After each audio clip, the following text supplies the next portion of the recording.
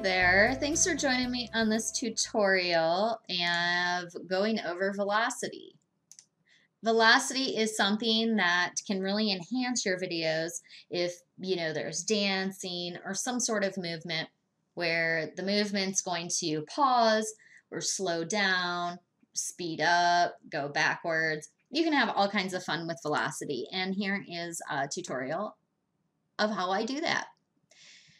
First off, so I am using Vegas 13, but this works across pretty much, I think, all of them, all that I've used so far. First off, bring your media onto your timeline. I actually imported a DVD, and I just used that by the same exact options of importing media and then importing a DVD by typing in. And how you do that would be to just type this extension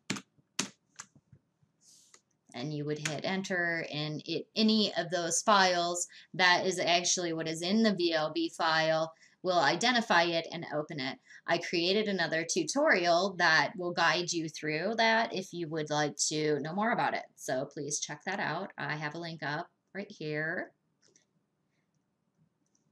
Okay.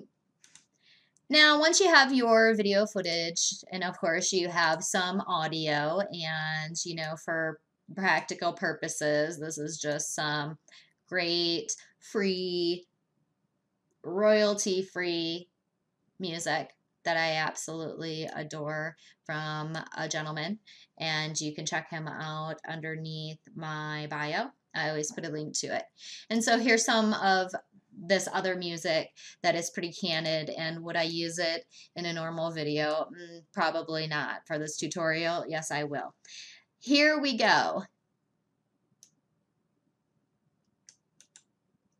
In order to enable velocity, first you have to go into click onto your track. You're going to want to right click, and here's also information that you can do. Underneath insert remove envelope is velocity. What's going to happen is now you have this bar. You're at 52% for it. If you just wanted to drag the whole thing and slow a video down, you could do it this way. But we're going to be working with keyframes, and keyframes is just saying, here's a point A, here's a point B, and in between there, what kind of effect would I want to do? All you have to do to make a keyframe is double click.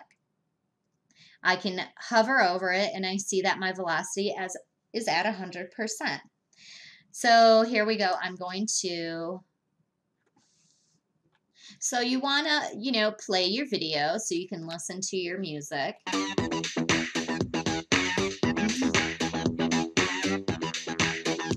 I think this is the funky chicken.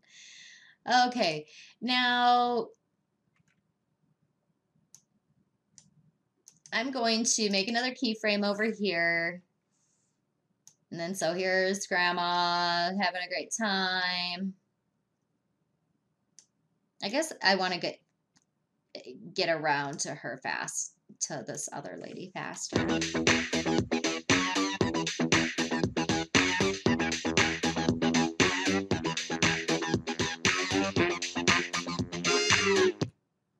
Okay, so I like to edit on beats, and that would be a perfect time to have Grammy dropping down and going slow.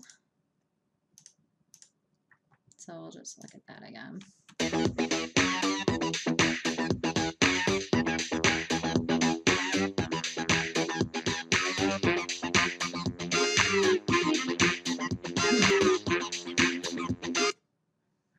Okay, and then, oh, darn. Try not to hit your space bar, because space bar takes you back to your original play location. Okay, so I'm going to double click, and then I'm going to double click again. I'm going to make two keyframes next to each other because I want it to be my stop point here, and so then you'll drag it back up. I believe I did a tutorial very similar to this on audio using keyframes. You would do that the same way if you ever needed to do that. Go down to your audio track, and to enable it, you can hit V, and you're clicked on your audio that you would want, your volume adjustment, and then you would just click V again to get rid of it. If you've set a keyframe, just because you don't have it enabled, doesn't mean that it's not there. It is still there. So make sure if you did that by accident, it was intended. You go back in, you hit V, and you fix that, whatever. So here we go.